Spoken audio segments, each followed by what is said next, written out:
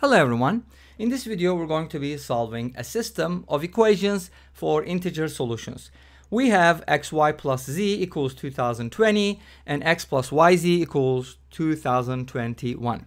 And we're looking for integer solutions, so you can call this a Diophantine system if you want.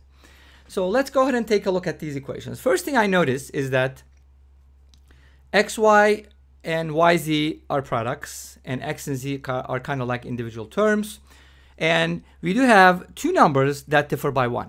So that kind of tells me that I should be subtracting these two equations because that's going to give me 1. So let's go ahead and do that. Let's subtract x plus yz minus xy plus z. And the difference will be 1.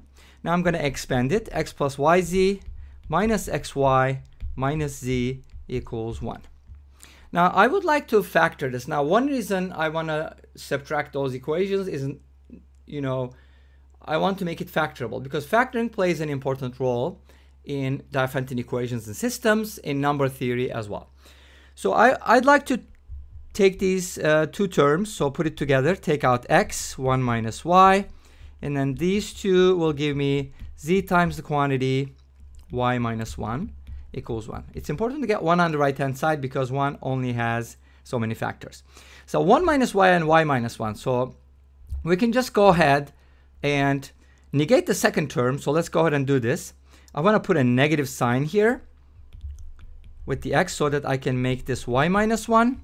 And the second one is going to stay the same. Then now since we have y minus 1 as a common factor, let's just go ahead and write it as z minus x. I just interchange those two terms and this equals 1. Now this is significant because 1 can only be factored into 1 times 1 and negative 1 times negative 1. So we're looking at two cases. Let's take a look at case number 1.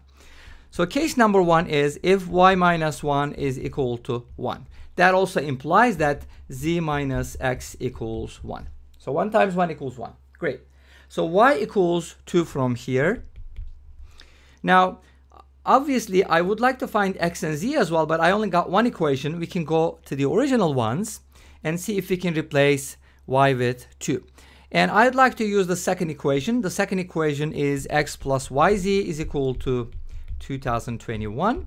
If you replace y with 2 here, you get x plus 2z, or not 2z, well, it didn't fit, equals 2021. And let's go ahead and solve this system by elimination.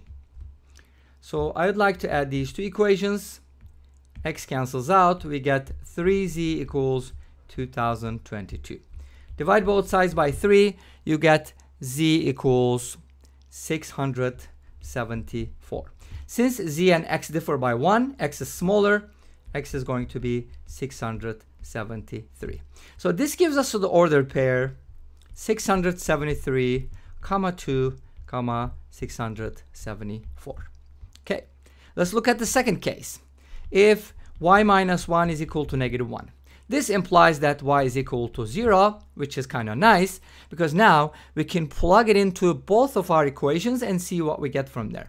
If y is equal to 0, from the first equation I'm getting z equals 2020. And from the second equation, if y equals 0, I'm getting x equals 2021. And this just gives us another ordered triple. And that is 2021, 0, 2020.